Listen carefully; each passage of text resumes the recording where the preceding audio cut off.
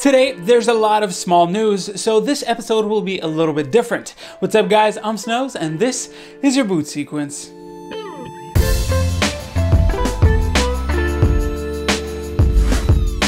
Let's get started with AMD, or MSI technically. During MSI's Insider Show on YouTube, Eric Van Beurden, their marketing director, revealed that a new AMD Microcode update should arrive next month. Essentially, the thing that AMD has been tweaking constantly since the release of Ryzen 3000.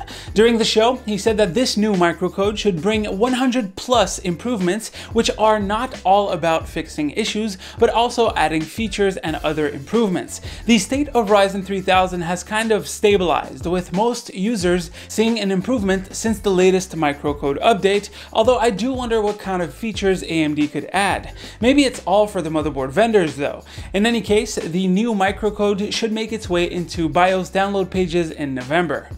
In other hardware news, Gigabyte just unveiled their new X299X motherboards for Cascade Lake X CPUs. Now, as is, the old X299 chipset still works with the new Cascade Lake X processors. The only difference in these X299X chipsets is the support for the full 72 PCIe lanes.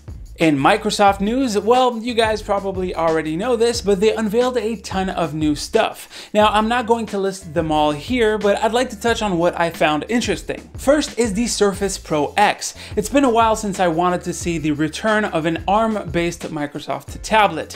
I know that the 2012 Surface RT was definitely a rocky product. I mean, its inability to run x86 applications made it pretty much a paperweight for a lot of people. But this time, Microsoft has access to much more powerful hardware thanks to its partnership with Qualcomm. That might push more developers to make apps available on that platform. In fact, Adobe is going to bring over their Creative Cloud suite over to ARM, starting with Fresco. Then Microsoft had the two quirky products that are supposed to launch in holiday of 2020, the Surface Neo and the Surface Duo. The Neo is basically a foldable computer with two 9-inch screens that will run a special version of Windows 10 called Windows 10X. It will be powered by Intel's Lakefield processor, which uses the company's Foveros 3D stacking technology. What I'm pretty curious about is the keyboard and pen. They both just magnetically stick to the back of the computer when it's closed, which is kind of an awkward way to do things. Although I really like the way that the keyboard can be placed in two different positions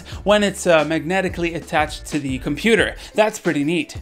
The Surface Duo, on the other hand, is an Android foldable phone that also has two screens. Honestly, I really like this one. It's almost like Microsoft said, you know what, phone calls are a little overrated. Let's just make a phone that allows for more productivity, and that's what they came up with. Anyways, enough with Microsoft, let's move on to something else.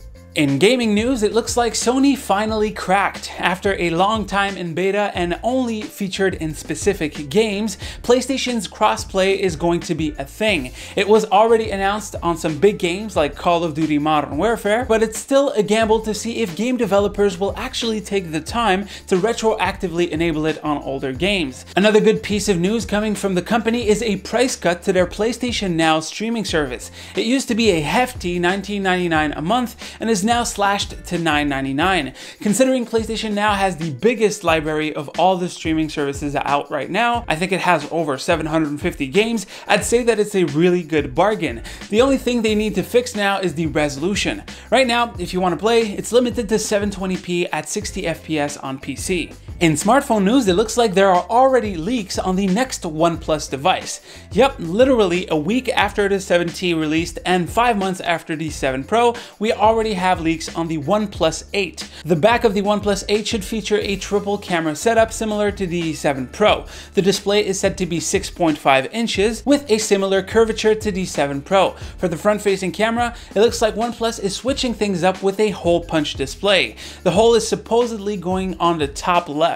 With those specs, the OnePlus 8 doesn't seem much better than the 7 Pro, for example. It has a smaller screen and a hole punch display. The release cycle of OnePlus phone is really weird right now. Are we going to see an 8, an 8T, and an 8 Pro next year?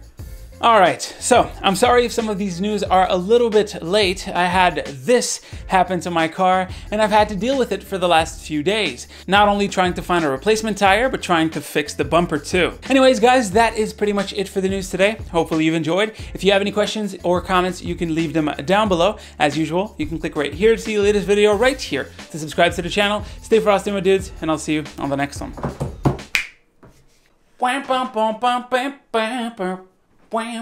How do I remember this song? NBA Street Volume 3. I remember that. I played it on GameCube.